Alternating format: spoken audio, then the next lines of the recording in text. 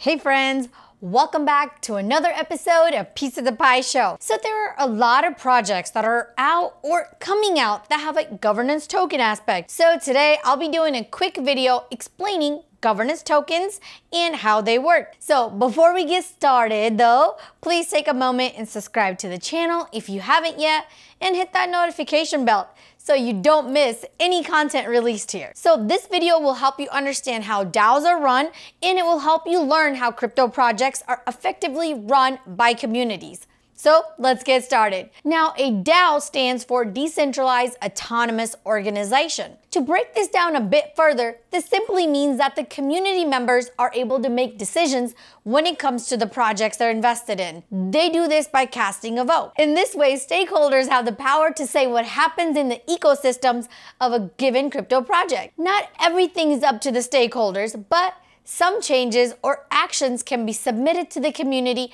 for approval or denial. Now, it's important to note a few key things about these DAO voting structures. This is where governance tokens come into play. If you have a DAO structured project, holders of the tokens for the project are able to vote. A stakeholder holds tokens and are investors of the project. An investor must have a certain number of tokens in order to participate in the voting. Now, that specific amount will vary from project to project.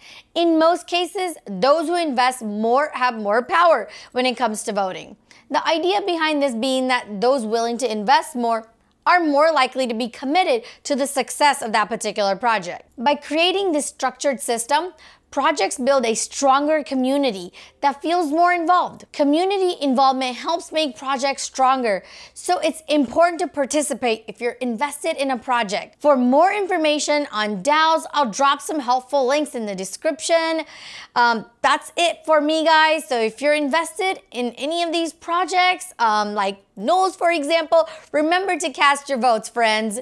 They are very important. That's all for me today. If you enjoyed this brief video on governance tokens, please take a moment and hit that like button and comment. That would mean so much to me for that YouTube algorithm.